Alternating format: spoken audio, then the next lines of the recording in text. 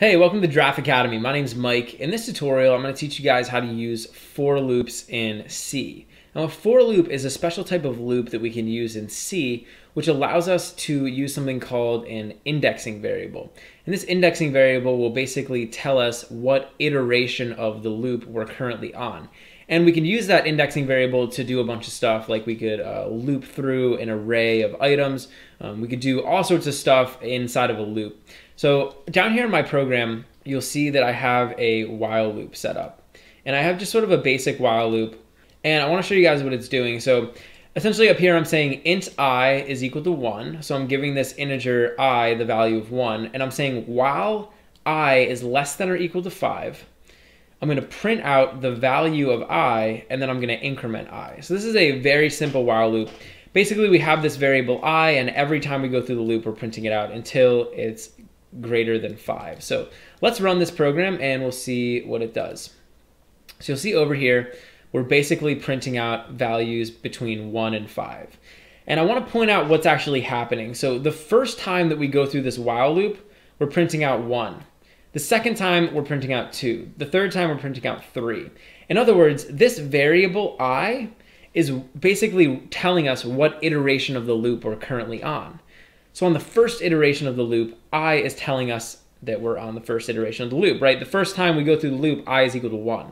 Second time we go through the loop, I is equal to 2. Third time, I is equal to 3. So this variable I over here is basically telling us how many times we've gone through the loop. So on the third time, it's telling us 3, fourth time, 4, etc. And believe it or not, this is actually a very useful thing for us to have when we're looping. And so there's a lot of situations where you're gonna wanna know what iteration of the loop you're currently on when you're looping. So with a normal while loop, like I can basically just specify a condition up here and I can do whatever I want, right? It's very open. You can kind of just do whatever you want with it. But in a lot of situations, and there's tons of these situations, we're gonna wanna have a variable just like I that will tell us what iteration of the loop that we're currently on, or basically just a variable that's gonna keep changing every time we go through the loop. And this is such a common situation in C that there's actually something called a for loop. And a for loop allows us to take all of this code and condense it into its own single loop. So it's taking this situation where we want to have a variable like I, and it's basically allowing us to do it a lot easier and a lot cleaner. So I'm going to show you guys how we can create a for loop.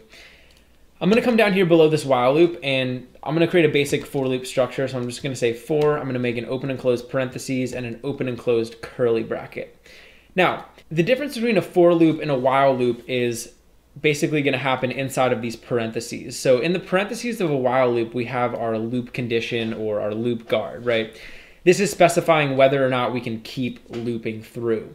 Inside this for loop, we're going to have 3 different things. So instead of just one loop guard, we're actually going to have 3 different things that we want to put inside of here.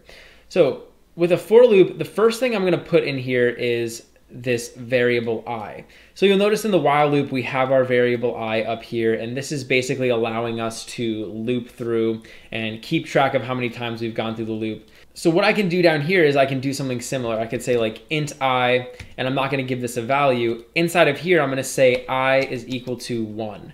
So basically, I'm going to take my variable I, and I'm going to give it an initial value of 1.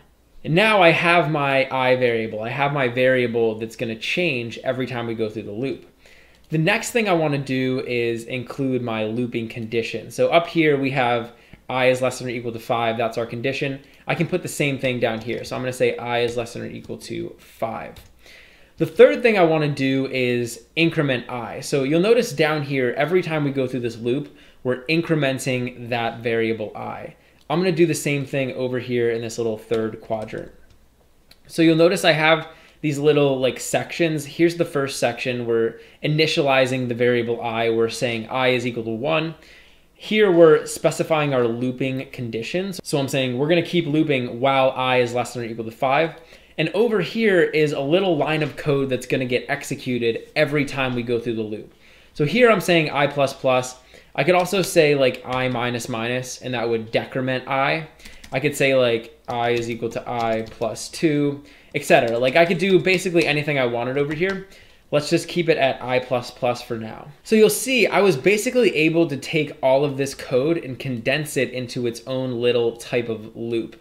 And now instead of having to like print this out and create this variable up here, I can do all of that inside of this for loop. Now I could basically take this line of code, I could paste it down into here, and we essentially have the same thing. So right now, this block of code and this block of code are 100% equivalent. They're doing exactly the same thing. So let's go ahead and get rid of all this code and let's test out our shiny new for loop. So I'm just gonna run my program. And you'll see over here, we're getting exactly the same thing that we got before. We're printing out 1, 2, 3, 4, 5. So it's the same exact program doing the same exact thing. And that's why for loops are great, because we can take that little structure like where we have an indexing variable and we can use it with something like this. So I want to show you another situation where these for loops can come in handy, and we can use them to loop through all of the elements inside of an array. So actually up here I have this array that I created. It's called lucky numbers, and I'm just going to grab this and bring it down here. So we have this lucky numbers array. It has 4, 8, 15, 16, 23, 42. And what I could actually do is I could loop through all of the elements inside of this array from this for loop. So I'm going to show you guys how we can do that. Now let's first off see how many elements we have. We have 1, 2, 3, 4, 5, 6. So we have 6 elements in this array. So what I'm going to do is I'm actually going to say I is equal to 0. And you'll see why we need to do this in a second, but basically array indexes start at 0. So this first element in the array is at index position 0. And just for a little refresher, if I wanted to access one of these elements from inside the array, I could say like lucky numbers was 0, and this is going to give me access to this element. If I said lucky numbers 2, then I'll get access to this element, this 15. So this is basically how we can access an element inside the array. So I'm going to set I equal to 0, and I'm going to say I want to loop while I is less than 6. And 6 was how many elements we had in the array. So I want to keep looping as long as we're less than 6. And I'm going to say I++.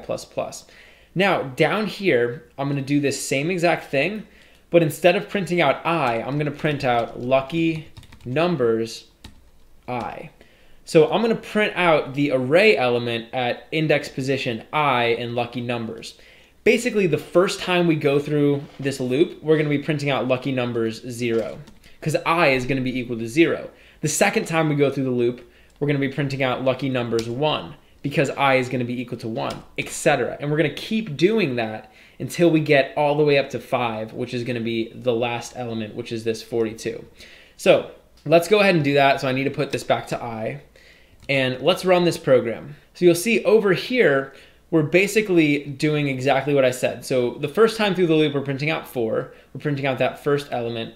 The second time through the loop, we're printing out 8, which is the second element, 15, 16, 23, and 42. So we're printing out all of those elements in turn as we go through this for loop. And there's a lot of situations where for loops are gonna come in handy, but this is a very, very, very, very common situation where we want to loop through all the elements in an array and either print them out or do something to them, whatever. So that's the basics of working with for loops. And I do just want to say, like, anything that you do with a for loop, you could do with a while loop. I basically showed you guys how we transformed that while loop into a for loop. The thing with for loops, though, is that they're very convenient. So it makes it really easy to do something like this without having to go through all the trouble of creating a while loop. Hey, thanks for watching. If you enjoyed the video, please leave a like and subscribe to Draft Academy to be the first to know when we release new content. Also, we're always looking to improve, so if you have any constructive criticism or questions or anything, leave a comment below. Finally, if you're enjoying Draft Academy and you want to help us grow, head over to draftacademy.com/contribute and invest in our future.